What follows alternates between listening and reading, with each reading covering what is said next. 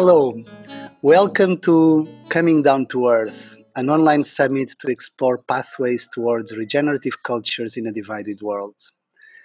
Today, I'm sitting here with Anayza Stewart. Hi, Anayza, welcome. Hi, thank you so much for having me. So, Anayza is a practitioner of healing hearts, an intuitive energy worker, soul alchemist, a sound healer, systemic constellations facilitator, and Reiki certified. And that means that you support people in feeling more balanced and having more clarity, supporting them in having access to their expansive and invigorating self. So I'm really happy to have you here as I'm touching the ground in Dili in East Timor, and you are on the other side of the world in the Sacred Valley in Cusco, Peru. Welcome. And I thought would be great we would start this conversation basically by knowing a bit of that you tell us a bit of your journey and how you came to do the work you do and how that somehow relates with the topic of our summit, with conflicts and how to approach difficult tensions and situations in a more healthy and generative way. Okay, that's a big question. So I'll start in the beginning, how I came to do the work I do.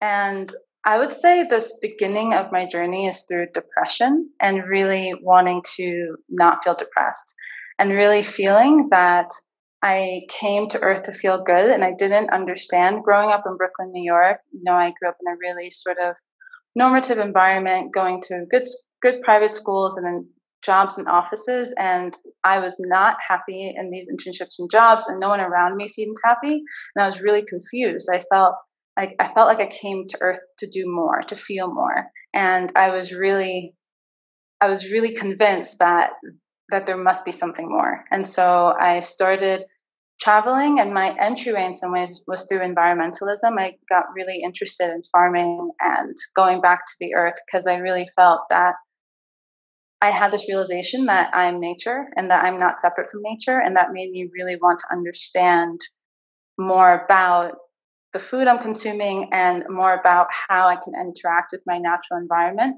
in a way that was really expressing the truth that I am connected to that natural environment.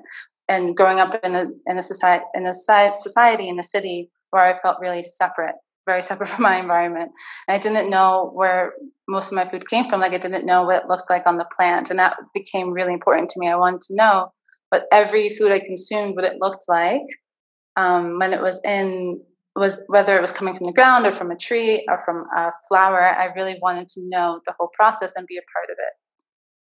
So that was my entryway. And I was really feeling like farming, connecting with the earth would sort of move me out of my depression. But it didn't. I was traveling in Europe. I was woofing, which is working. I was doing work trade on farms. And I still felt depressed. I remember sitting in this beautiful farm in the south of Spain and realizing that it's me. That like I've gone to all these places, and the only constant is me. So it must be something within me that's causing my depression. It wasn't external for me. And that thought has changed my life.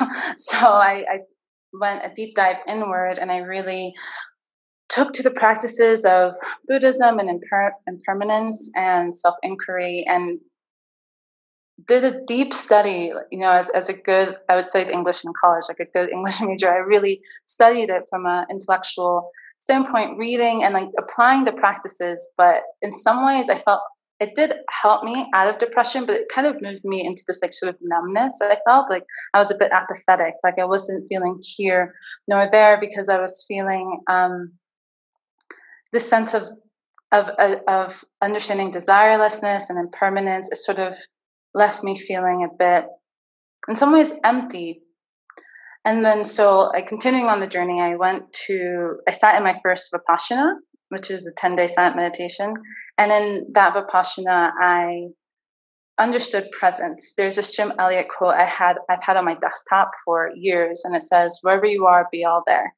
And I experienced full body presence for the first time in that Vipassana. My mind, my body, my awareness was all in one place. And it was so jarring to experience what I've read about for so long. And, as they say, no one can experience it for you. You can read about these experiences, but when you experience it for yourself, it is a sense of indescribable magic, because it just is. Like, it's not outside of anything.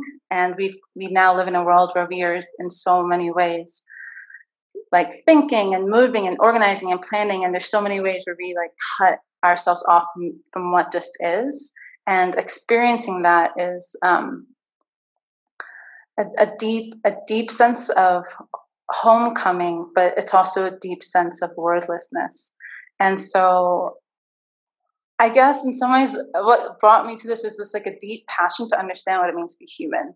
And so I've been on the journey for about 7 years to really, in my own way, to understand what it means to be human. And that has led me to, through meditation, then certain gifts opened up. Like, I received my Reiki certification. So I started understanding about energy and like, what does that mean to be an energy body, and working with the energy centers. And then that grew into a much larger understanding of our multidimensional reality, and like the fact that we are souls, and that our perception is expansive. It's much more expansive than we can see in our material reality. And in my deep inquiry, like this living in a deep questioning of like what does it mean to exist right now, and matching that inquiry with meditation and silence, many things opened up for me. And so that's sort of how I've come to the work that I do right now. And so I guess to the second part of your question, which is how does what I do relate to the summit, coming down to earth, and how to resolve conflicts, I would say so much of the work I do is presencing, is to be able to come into the expansive isness. And in that expansive isness, we're able to sort of feel into wounds and traumas that want to speak. So in many ways, we have inherited trauma, we have collected trauma, and people say these words, but what does that mean? It means and presently in our bodies, we have living wounds that have not been released, and that have not been heard, and have not been seen. And so I support people through what it is a deep sense of empathy and listening, to bring space and awareness to the places in us that have not been able to express themselves, and that allows a deeper sense of, I would say, it's a high aspiration to say equanimity in some ways, because there's a deeper sense of being able to interact with our environment from a sense of possibility, rather than contracting every time it kind of doesn't go in our favor. And I want to say the other side of that is sort of like realizing, like being in conscious present awareness that we are a part of a continuum, like in every point and every part of our lives, that we are a continuation of ancestors, and we are the ancestors of descendants, and that we are a part of our family and a part of the collective. In some ways, that awareness, I feel, also brings us out of a narrow mindset of like, and this is what I want, and if it doesn't go this way, then everything is, everything's falling apart, to realizing we are a part of a much larger organism that's more intelligent than this present moment, and allowing, and I would say that's more intelligent than this like when we're in a narrow super mental like now moment, rather than that expansive infinite now moment. And so when we're able to really bring forward that sort of awareness, I feel we're able to really look at conflict from a more generative point of view, and really start seeing how our tensions are just wounds that have been wanting to speak and haven't had the chance to, and how to really work with those parts of ourselves. Yeah. Yeah, thank you so much for that. I was thinking like in practical terms. So there's a few things that came up for me. One one is in practical terms, like if I'm not present, for instance, to what's my physical sensations and what I'm experiencing in my body, I might be like for days in a row sitting in front of the computer in the same position doing work and not and left and noticing a lot of pains in parts of my body were just like screaming out for attention. And as soon as I get present to that, then that generates a lot of things. Like one of them is I will stretch more often. I will be called Mm-hmm. to go out and move. So I'm thinking that that's a very practical example of but what you are opening up is there's a lot of things in there.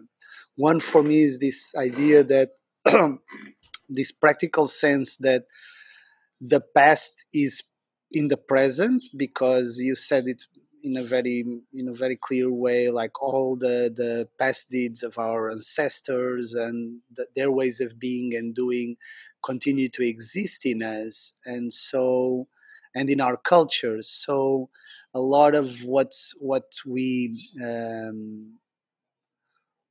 might be calling for our attention today might come from those places, but might also come from what's happening right now, or might also be related what we expect to come in our way as in the future. So also the way in the present we are open to that field of possibilities of what is emerging for us is something I think you tap on, because in a way what we are saying is like, so I heard another thing is, and that was very strong for me, is this idea that we, because we are unaware, or we don't notice, or we don't want to face difficult things that might be living inside of us or in our relationships with others and with the world, we tend to put them aside or to try to exclude them from ourselves and say, no, this, I don't want to deal with this now, or find all sorts of strategies to run away from it.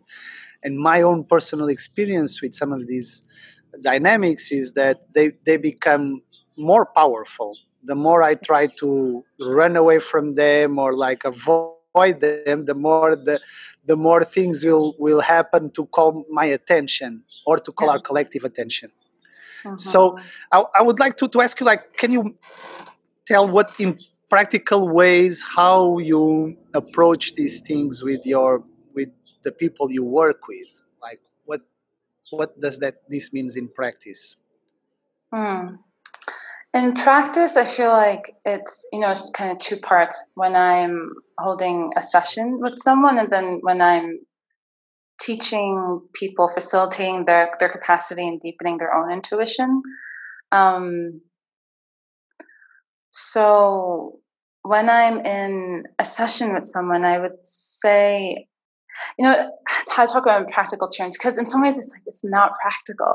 That's sort of that is the bypassing of the mind, right? Because it's like, and it's like, how to describe your work. It's like, well, it's about listening to what we're feeling right now and then speaking from that place, and then sort of trusting, really trusting, not knowing, and letting the present moment kind of guide. And then, so okay, backing up, so what does that mean?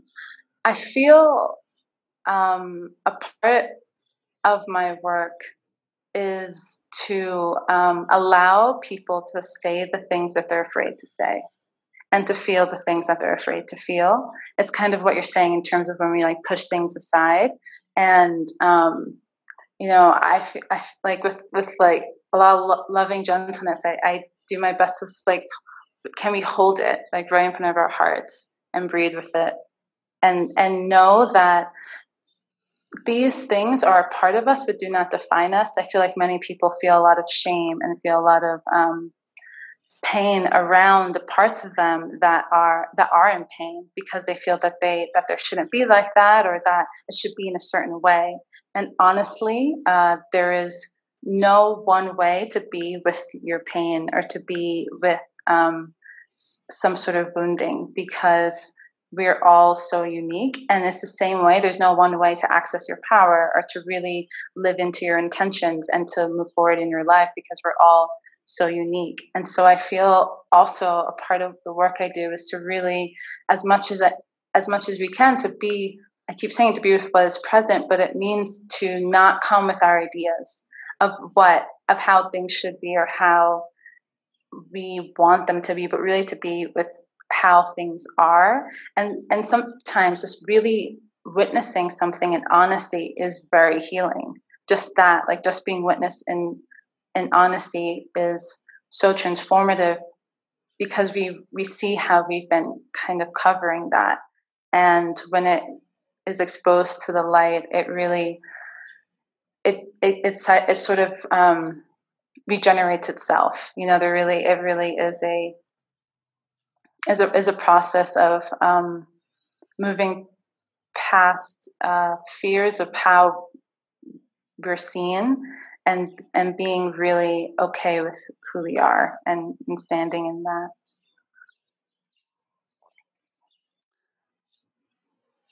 Yeah, I was looking back to how much in some of my initial work facilitating groups and learning processes, I would observe people just, it's a very like omnipresent way of being in society in the Western world, of just people.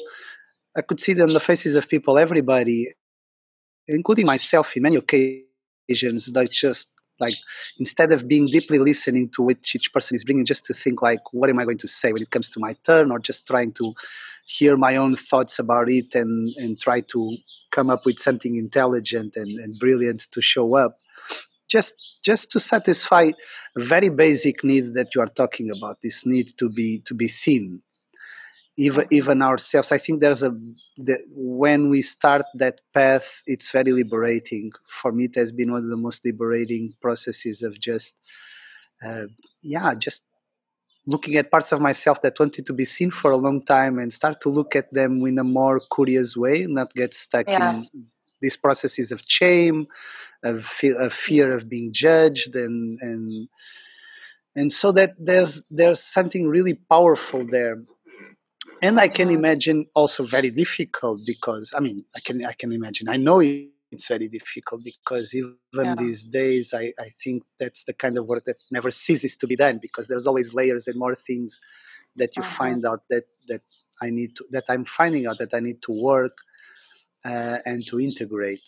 But yeah, um, I don't know. I'm still curious to see, like, so another thing, and perhaps that opens up a bit more of possibilities for our exploration together. And is you mentioned something about how difficult it is to talk about a practice, and I really resonate with that, because Mm-hmm. the moment we start to put words in something like what we are talking about, we kind of deaden it. We kind of make it a tool, and we are actually, what I'm hearing you say is that actually this is something that is alive. So it's not like we're going to download a set of tools and of ways of seeing into the Mm-hmm. situation. Is actually the other way around. Is like how we can be ourselves open and engaged with the other in such a way that we kind of support the other in becoming seen, and seeing himself or herself in ways that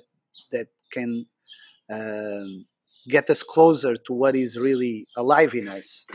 Mm-hmm. Uh, and so there's this tension, because in a way it's not a practice, it's a way of being in the world, or of being a way of being with each other. So Mm-hmm. I wonder how this lands in you, and what else could you say about that? Mm-hmm. Well, I just loved how you said it's a way of being open and engaged, because I loved hearing you say those words, because yes, I feel this way. And I I agree, it's a practice. I mean, it's one, you can receive a beautiful family constellation or a sound healing. You can receive a beautiful healing experience, and you can release an aspect of of trauma or pain that has been a part of your life. But to really, I feel like, be wholly integrated on the multiple levels that we exist on. It's a daily practice of like really choosing to be aware of your thoughts and choosing to be self-aware and curious and yet not judgmental. It's just like a teeter-totter, and something in terms of tools or how to really make it more accessible. I've started a course called Into Soul Wisdom, and it's 3 months long, and it sort of follows my own path of coming to the state of self reflection, I would say, to really develop that way of being, so you have more access to being curious with your emotions and not judging yourself or others for them. And these things, and the judgments still happen, right? Because as you said, sometimes it feels, I don't know. I'm highly optimistic. It's not endless, but like, who knows? It feels like it feels like there's a trauma for every cell in the body in some ways, but there's always something else that wants to emerge. But in the structure of the course, the first month is just meditation. It's really coming back to ourselves as breathing beings and being in that practice of returning to the breath. And then it goes into the self-inquiry meditation, which is who am I? And really starting to just ask yourself that question in your, if it's the heart, or if it's the place within the heart without a name. And really just, it's a practice. Thoughts come, and then returning to the practice. And then the third week is body scanning. And then the second month moves into understanding empathy.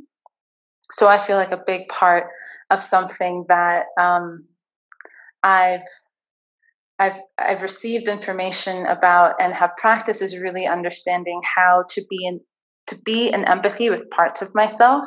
So it's sort of the example I use a lot is beauty. So everything is alive. Everything has a life. Everything has energy within it.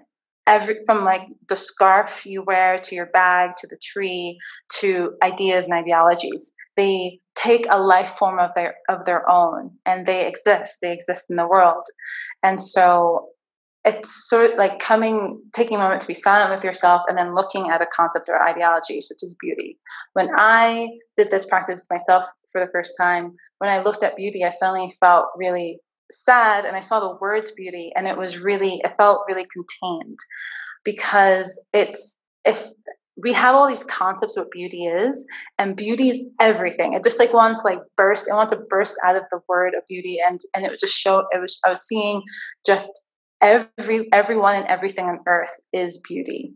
And that practice of really feeling what something is separate from you, but understanding how that belief is living within you, is a practice of really being able to understand what you're believing, and really slowing down and looking at oh wow, these are my belief systems. It's easy for me to say that beauty is everywhere, right? But I'm actually conditioned with the outside ideas of beauty, and it hurts me. It causes pain in me, because maybe I feel I'm outside of that concept, and I'm actually deeply believing that, even though that belief causes shame, so I'm not looking at it, right? So if it's can we be quiet enough and be still enough to really look, in whatever way it shows up, if it shows up in a sound or a feeling or a sensation, to really allow ourselves to trust the unknown and listen to what's inside of us.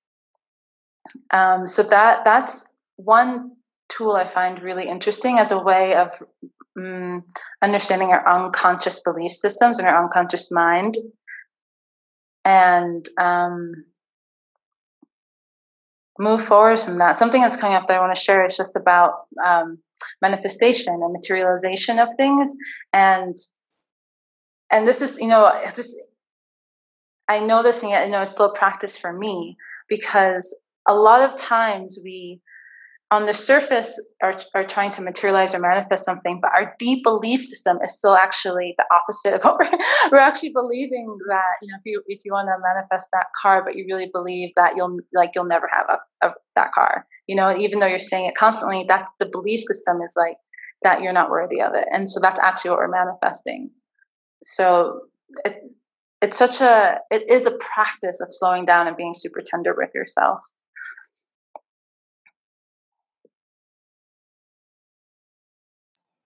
Some people call it the inner saboteur that is Yeah. always. Yeah. Hmm.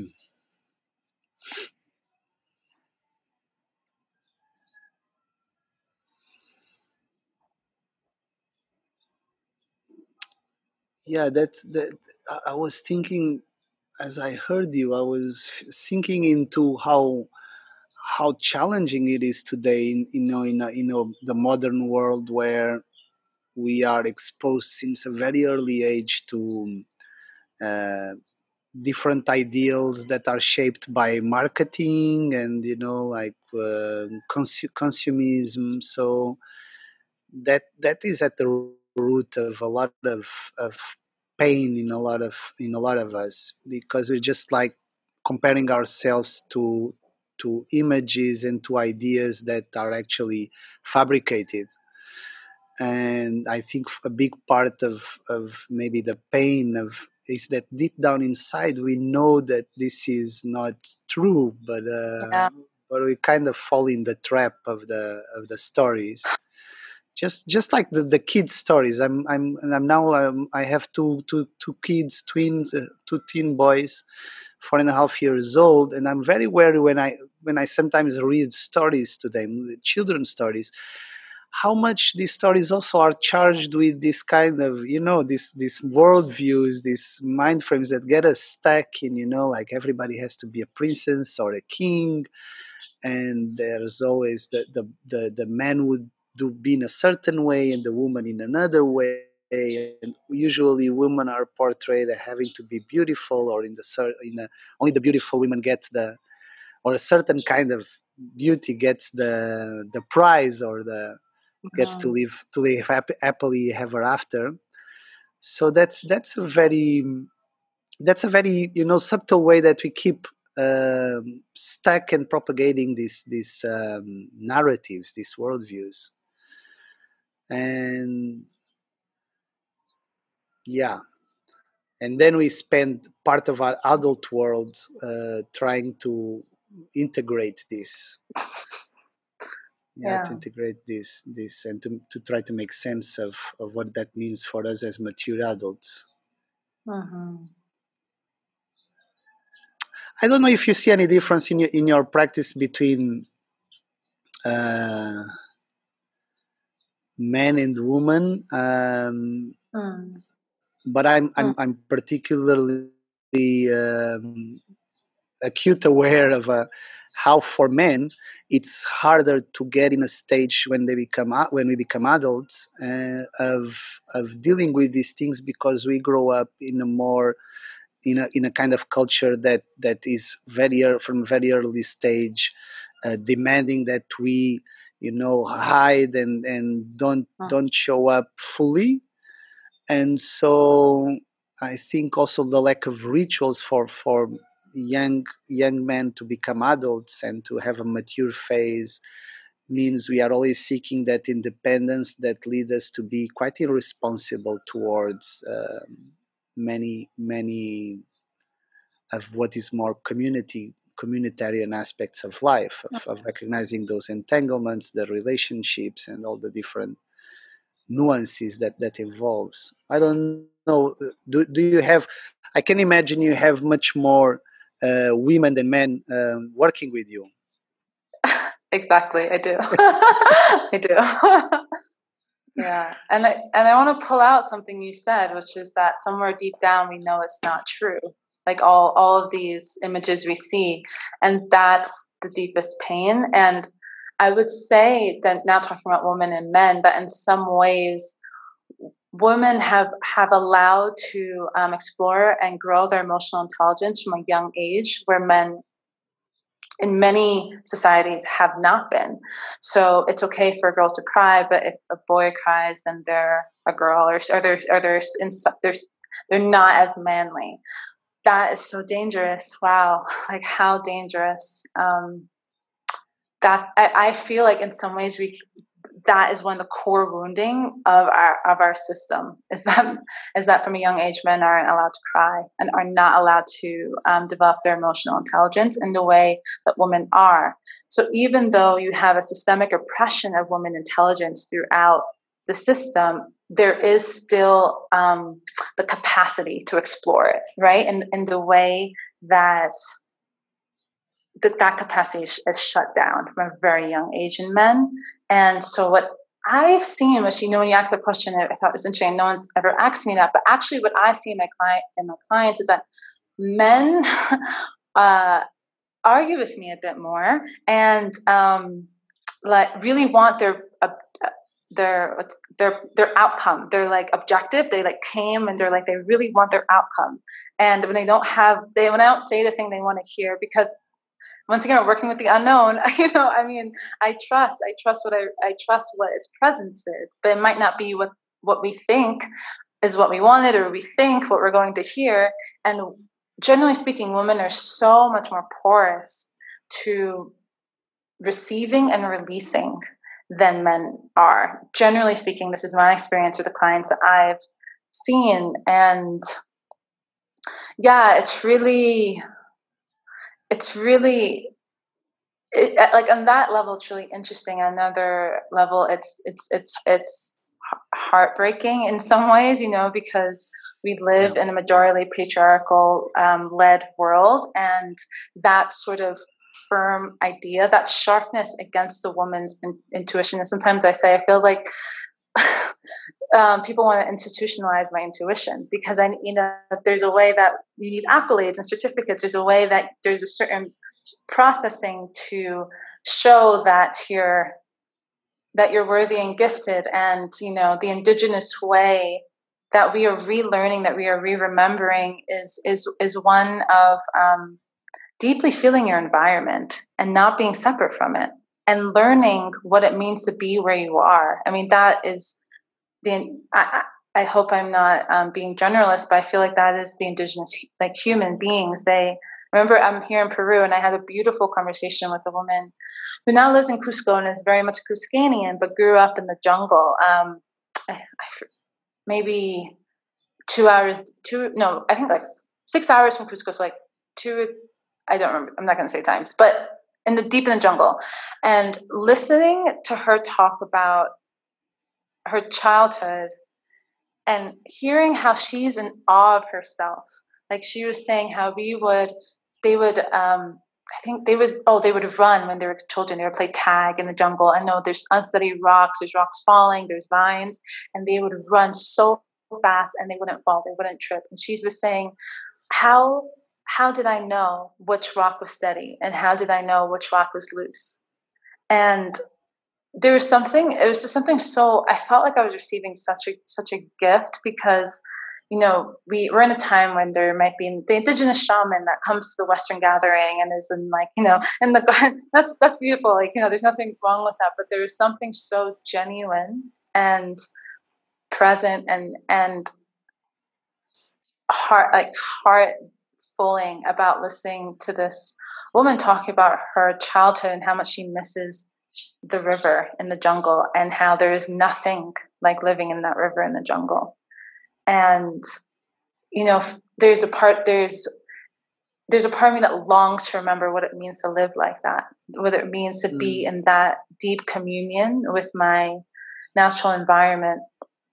And I feel a part of this work of developing one's intuition and one's sensitivity, and knowing how to respond to conflict, is really what I said in the beginning, is that we are extensions of nature, and to really model what we see the trees, and what we see the birds, and what we see the bees, and what we see the bears doing, because they are they are an ecosystem, and we are ecosystems. Like, my being is a natural ecosystem, and a part of the way I've learned to remember myself as a natural environment is by seeing my natural environment, and knowing that I'm not separate from it. Yeah, I would add also that we are not at the center of it. We are a Yeah. part of it. We are deeply embedded in it. So there's something in the experience you were describing, of the little girl running in the forest, and Yeah, I heard John Young tells a nice story. He's a tracker, and he was learning tracking also with some of the tribes in the Kalahari Desert in Namibia, and it tells this story about they follow this local tracker, the chasing for I think a leopard or something, and they walk for a couple of hours, like really in zigzags and across the savannah, and they see the leopard, and then something happens that they need to search fast for the car, and they Mm. were just like, oh, we need to go back and search for the car, and the tracker just gets into this kind of moment of just tuning in, and suddenly will just like make like this and go on a straight Yeah. line, and after an hour or so they would be in front of the car, and they would go just straight, not like coming back in the same zigzag ways that they've came or so. There's a way in which this person is so deeply connected with the local environment, with the ecosystem, that there's more ways of knowing than what we in the West are used to Yeah. tap into. So that's interesting.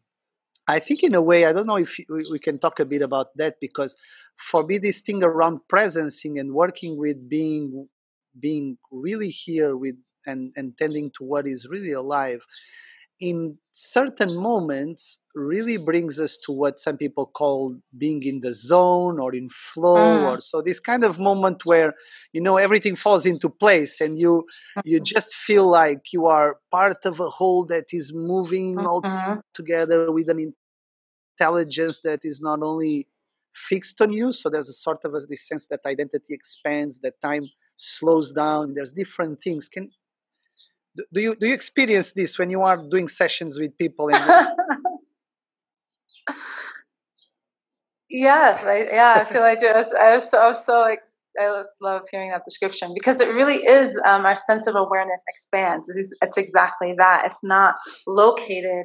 It's not centered here. It's not centered on just the I. It really, um, I loved how you said, to remember that we're not at the center of it, because in some ways it feels to me that my awareness goes on to include it, like it opens to include the person I'm sitting with, and so my awareness is located um, somewhere in between. In some ways, I'm not sure where it's located. It's because Mm, it switches, but I do feel in some ways I leave myself, and I leave myself to be empty to reflect whatever wants to be presented in that moment. And it's also when we connect with our greater body, it's at the hands of grace. It's at the expression of grace and the divine, and it's so out of me. It really is the depth of the work I can do with anyone is the depth of my connection with Source, is how I mm, feel, and because it's the vibration from which I'm sitting in is that which is in any way healing for another person. It's not so much what I do or what I know. It's more about if I can relax enough to allow something that's so much greater than me to come through and be present for both of us. In some ways, we're both receiving from the divine. It's not nice. like I'm giving anything. And there's also, for me, in that way, I feel really safe in the work I do. I feel really quite relaxed with it, and I really enjoy it because and that's also, I think, different than the normative schedule where it's like I have to prepare and I have to like learn things. Like, for me, like I just meditate, I just breathe and meditate, and then I'm ready to work. And I love that. I love that I don't have to do much preparation for the work I share in the world. That brings me a lot of joy. I think you do preparation. It's just preparation that is in a That's way true. your way of living. Like you exercise Right. in different ways. Like people go to the gym, you do your That's so own true. daily practices or daily ways of tuning into to where you are. I want to. So there's two things I want to kind of bring. One is something you touched upon that is very dear to me. That is empathy, and having empathy with parts of yourself, but also and then having empathy with others and compassion, which I think is essential to this kind of expansiveness of meeting the other halfway, sort of say. But at the same time, I think often people confuse that, because it's very easy also to be still in a place of downloading, or of like assuming that you know what the other is feeling and Mm. experiencing, when and then you bypass actually what the other person is really experiencing. Because Yeah. I mean, I can be very empathetic, but I will never know what it means to be a woman, or a black woman, or a black woman that is a mother, just because it's like so. I can get closer by really being present and deeply listening to the experiences of such kind of experiences, but I will never fully be able to grasp the whole totality of what it means to be in that place, Mm-hmm. because my life experience is so different. So I might Mm-hmm. assume some things, and that can also be dangerous. So that was Mm-hmm. one of the things I wanted to point out. And then just to kind of a bit of resume a bit of what I'm hearing from you, and Mm-hmm. to see if there is what else is missing that we might want to touch in the time we have left. One thing, so one step I found that is really relevant is this kind of journey into becoming more self-aware, and so to really be more curious and less judgmental to our own selves and to what is present in us, and to really be conscious about the subtleties of that, because we work with Mm-hmm. different things. So there's the physical body, there's the emotional body, there's the mind, the thought body, and then other more nuanced, subtle ways that extend much beyond our physical body, and mesh with the rest of the world.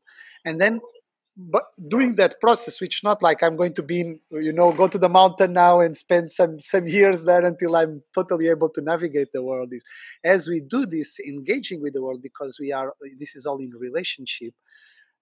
We need to approach others and situations with the same kind of gestures of inner curiosity, of being aware of how we judge. Because I mean, we might not be able to say like, I got a moment in my life where I suspend all the time the judgment. We know that it's there, but we become more aware, and so we can kind of put it in check and say, okay, how much this is I'm judging, and then make a shift towards what is really happening in this situation, and being compassionate, empathetic to the other and to ourselves in what we are feeling in that experience. And I'm kind of bringing that again to conflict or tension situations, right, where we need to be sort of mindful of what's happening with us and what's happening with the situation, and how much might be there that is beyond our familiar ways of this person is attacking me, and then uh, respond with all sorts of habitual ways that don't serve anybody. Yeah. What else are you kind of have you been exploring that you think is relevant for this kind of different way of being in relationship with ourselves and with the world, Mm. that is at the base of your practices of your work? Mm. Well, I guess there's two things I want to say, and the thing I want to say in response to what you said is in response to this question, which is when you spoke about the dangers of projecting your experience onto someone else, and also when it's maybe when you may think you're feeling someone, but you're feeling your own trauma, and it's actually blocking you from actually being present with someone. I just That's a whole. There's so many nuances in that, and this, I don't know if this will get pushed back or not, but I kind of want to challenge what you said about not knowing the experience of the other, because I really feel that this is a sort of a bypass that many people do, and that prevents us from truly caring and being in deep love with another person, saying that I'll never understand what it's like to be them. And I think there's a level of respect that happens when people say that there's a level of course, there's so many walks of life that I'll never know. I mean, there's so many walks of life that no one person will know because we're all so unique. But I really feel there's a difference between sympathy and empathy. And I feel like when we're truly empathetic, we can actually, in constellations, we use this term called organs of perception. So we actually expand our ability to feel the other in ourselves. And when we do this, like when this happens in constellations, I don't think you can ever walk up to someone of the opposite race and gender and be like, I was in a constellation and now I know, but I feel like there are so many, maybe stereotypes or ways of being in the world. I have so much understanding for and awareness of if we talked about males before. If I can feel in my body, like in a really subjective way, which also is, not everyone has different capacities, right? But of a male. So then when males are patriarchal or misogynist or this or that, I'm able to understand the inner child that never felt it was safe to be a woman. I'm able to feel I'm able to feel the pain beneath the ignorance and the sadness and the fear. And when we're able to listen at these deep levels, I really believe that we're able to presence a different world. And I feel that in so many of these conflicts, we have anger, and I want to be seen and I want to be seen, but I want my pain to be seen. I want my pain to be, and like, there's so much pain. There's so much pain holding these dynamics. And when we say we'll never understand, we cut off the opportunity for us for coming to really moving forward together. So yeah, that's something I feel really passionately about. And yeah, and the other thing I want to say, that when you ask me like what else is present in the work I do, or in reference to the topic, is love and compassion. It's really, and how deeply can we love ourselves? How deeply can we love all the parts of us we don't like, and all the parts of us we do like, and in some ways, even the thing I was naming in terms of if there's a male and really feeling the pain that's underneath the ignorance, it's can I really be sensitive to the pain that's underneath my ignorance? Can I really be sensitive to that part of myself so I can hold a sensitivity for another person? And as we're speaking and then bringing it back down to earth and to the really practical terms, these are big movements, from where we're now operating. These are big movements. But before we started the recording, we were speaking about how, right now we're in quarantine. Like right now we're in a time when the coronavirus is shutting down the world, and we are socially distancing. We're not going into the mountain and the cave, but we are, if we choose, we're going to a time of self-reflection and meditation. And I would hope that people are spending not all their time on the screen, and really using this opportunity to just feel themselves and feel where they are in their lives, and feel where we are in a collective life that has brought us to this point of basically a worldwide shutdown, which is incredible. It's an incredible moment, like right now where we're living to, and I'll be so curious where this moment leads us to. But I just really want to open the doorway that we are a part of an interconnected web of intelligence, and through that interconnection, we actually can feel the other. We actually can, and through that feeling, we can hold their pain equally to our own, and there can be true forgiveness there, and true understanding, and actually creating the soil to move forward. Thank you so much for that. I was just thinking like if we extend that to the more than human world, sorry, what would it mean for us to welcome this virus? Because in a way, if I've been studying a bit and reading about virus, and they actually within our DNA and our genes, there are viruses we've met along the human journey in the past with the in the planet. So I'm wondering like what is it to meet this virus, and what is trying to also bring us as gifts, not only as pains but also as gifts. So really be Mm-hmm. that space.